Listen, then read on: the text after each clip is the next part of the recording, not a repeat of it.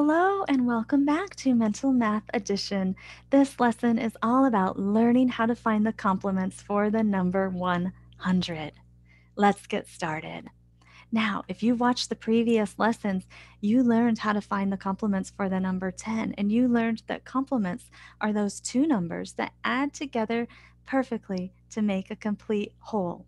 So for this lesson, we're going to learn how to find the complements for the number 100, because again, 100 ends in 0, and these numbers that end in 0 are very friendly numbers and much easier to hold in our head and work with. So if I can quickly get to the number 100, it's going to make addition a lot easier for us. And if I learn this strategy of complements for the number 100, it can even help us in our subtraction, especially when we're working with money, because there's 100 cents in a dollar. So if I want to quickly find out how much change will I get back, I can use this strategy of complements for the number 100 to help me solve those kind of problems too. All right, so let's get started. We are going to find the two numbers that add together to total 100. Now, I have the example of the number 23. And if I wanted to find what is my complement of 23, this number right here, the number that I add to 23, is the complement. 23 plus something equals 100. And this is the number I need to solve for, this complement. So traditionally, I could set up a subtraction problem. I could say, okay, well, I'll take 100 and subtract 23, and that will tell me the complement or how many I have left. So to solve this equation, well, we have a 0 in the ones place, don't we? We can't subtract 3 from 0, so we have to go borrow. But there's a 0 in the tens place too, so we have to go to our neighbor into the hundreds column and borrow from that 1 to start with. So let's borrow from that 1, and we give 1 to the tens column. So now I have the number 10 in the tens place, but let's go back to our ones column. We want to start with that ones column, and now I can borrow from that 10 in the tens column, and that gives me a 9 in the tens place, and now I have 10 in the ones place, and now I'm ready to subtract. So let's solve this equation. 10 minus 3 equals 7, and now we'll move to the tens column. What is 9 minus 2? 9 minus 2 is also 7, and we borrowed from that 1, so there's nothing left in the hundreds place, so we're done. Here's our answer. The complement of 23 is 77. 23 plus 77 equals 100, or 100 minus 23 equals 77. This is the traditional way to find the complement for the number 23. But there's a much faster way to find the complements for the number 100, and it's a strategy that you will be able to do mentally and quickly. The mental math strategy to find the complements for the number 100 says that the two numbers in the ones column, this is the ones column, will add together to total 10. And the two numbers in the tens column, here's our tens column, will add together to total 9. There is one exception to this rule, and that's with multiples of 10, numbers like 10, 20, 30, 40, these numbers that end in 0. They will not follow this rule of adding to 9 and adding to 10, but I'll show you how to easily find the complements for those numbers at the end of this lesson. Okay, let's go back to our number 23. Now, if I had the number 23 and I wanted to quickly get to the number 100, instead of setting up that subtraction problem, all I have to do is look at this 2 and think, what number do I add to 2 to get 9? And look at this 3 in the ones place and think, what number do I add to 3 to get 10? And that will quickly tell me what the complement is. Now, in mental math, many times it's a lot easier and a lot faster to move left to right. I know you're probably used to solving equations beginning at the right in the ones column and then moving left.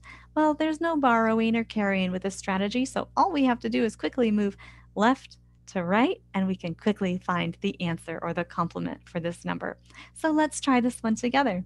Here's our 2. We're moving left to right. We'll start with this 2. And we need to think, okay, well, the two numbers are going to add together to total 9 in the tens place. So what do I add to 2 to total 9? 2 plus what equals 9? That's right, 2 plus 7 equals 9. So I'm going to write a 7 here in the tens place. Now let's move to the ones column. There's a 3 in the ones place. In the ones place, these two numbers will add to 10. So I have a 3. All I need to do is think, what do I add to 3 to total 10? What's my complement of 3? 3 and 7 equal 10. And look, here is that number, the same number, 77, that we got when we solved the subtraction problem. But this was a lot faster, just looking at this number 23. Think add to 9, add to 10. We add to 9 in the tens place, add to 10 in the ones place, moving left to right. Now, I like to say add to 9, add to 10, add to 9, add to 10. Just say that a couple times to get your mind familiar with how this strategy works. Now we're going to practice several examples. I have the number 54 now. I want to know, what do I add to 54 to get to 100? Let's move left to right. We're going to start with this 5 and think, what do I add to 5 to total 9? 5 plus 4 equals 9. That's the first number in the complement of 54. Now let's move to our ones place. There's a 4 here. Think, what do I add to 4 to total 10? What's my complement of 4? It's a 6. So 54 plus 46 add together perfectly to total 100. Look how quickly we were able to find the complement. 54 plus 46 equals 100. Now, I could have said 100 minus 54 and done all of that borrowing and subtracting, and I also would have gotten this number 46. But this way is a lot faster and a lot easier to solve in our head.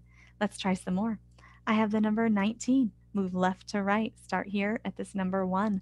Think, what do I add to 1 to total 9? We need to total 9 in the tens place. 1 plus 8 equals 9. These two numbers total to 9. Then we move to the ones place. There's a 9 here. Think, what do I add to 9 to total 10? We need to total 10 in the tens place. 9 and 1 equals 10. And the complement to the number 19 is 81. So if I'm at the number 19, I want to quickly get to the number 100. Think, add to 9 in the tens place, add to 10 in the ones place, and I can quickly find the complement of 81. And then once I get to 100, I can easily skip count like 100, 200, 300, or find the amount of change if I'm working with money. Now let's use this strategy of finding the complements for the number 100 to solve these subtraction problems without borrowing or subtracting even. Let's just ignore this number 100 for a moment, because we know that 100 minus 63 will give us the complement of the number 63. So I can use my mental math strategy of adding to 9 and adding to 10 to quickly find the answer to this equation. So we'll just ignore this 100. We're not going to borrow. We're not going to subtract. We're just going to look at this number 63 moving left to right, which means we'll start with our 6 and think 6 plus what equals 9? 6 plus 3 equals 9. Then we'll move to the ones place. 3 plus what equals 10? 3 and 7 make 10. There's my answer. 100 minus 63 equals 37. 63 and 37 are complements. If we were to add them together, we would get the number 100. Now you can see why we need to add to 10 in the ones place, because 3 plus 7 gives us that 0 for the number 100. And then we'd carry the 1 into the tens place, which is why we only need to add to 9. Once we get to 9, then we just add that 1 that we carried, and that brings us up to 10, and that gives us that nice round number of 100. Okay, let's move to the next equation, 100 minus 9. We're going to, again, work left to right. We're going to start in the tens place. Don't let this throw you off. There are no numbers in the tens place, but my strategy still tells me I have to add to 9 in that tens place. So this is like having a 0. So think 0 plus what equals 9? That's right, it's a 9. Then we'll move to the ones place. I have a 9 in the ones place. Think 9 plus what equals 10? 9 plus 1 equals 10. And there's my answer. I just found the complement for the number 9, the number that I add to 9 to get 100. Or 100 minus 9 equals 91. And this makes sense, right? If I'm at 91 and I count on 9, 92, 93, 94, 95, 96, 97, 98, 99, 100. We know 91 plus 9 equals 100. So I can quickly find that complement just moving left to right, add to 9, add to 10. Okay, here's an example of a problem using money.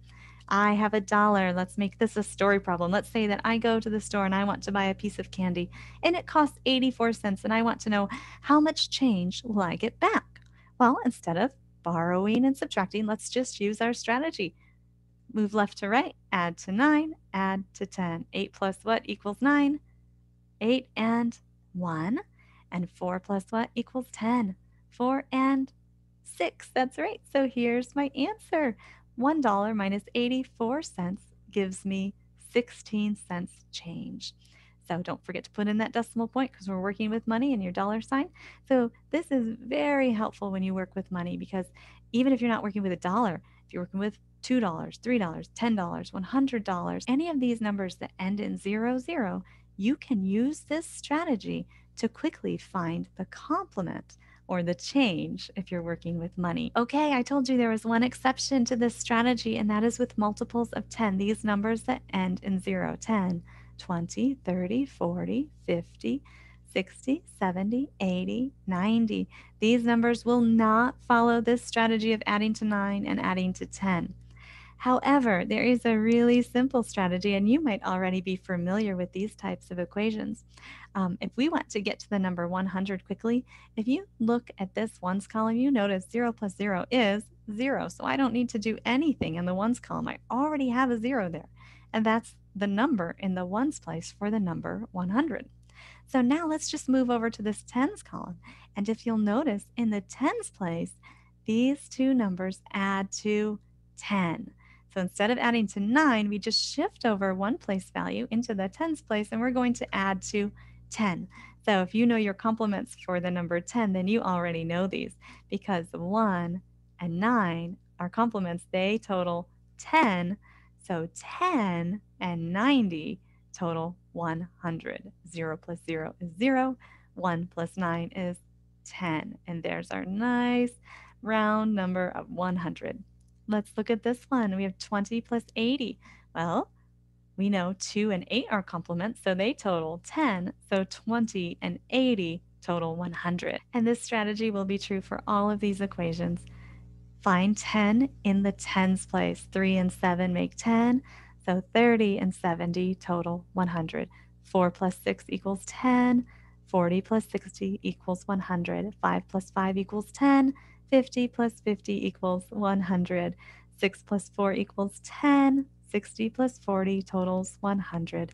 7 plus 3 equals 10. 70 plus 30 equals 100. 8 plus 2 equals 10. 80 plus 20 equals 100. 9 plus 1 equals 10. 90 plus 10 equals 100. Well, thank you so much for joining me in this lesson today. I hope that you find this strategy very helpful. It might take a little practice to become familiar with adding to 9 and adding to 10, but just do that over and over again. Say that in your mind, whatever number you're working with between 1 and 99 to find the complement. All you have to do is add to 9, add to 10, add to 9, add to 10. Unless you're working with one of those multiples of 10, those numbers that end in 0, then you'll just add to 10 in the tens place.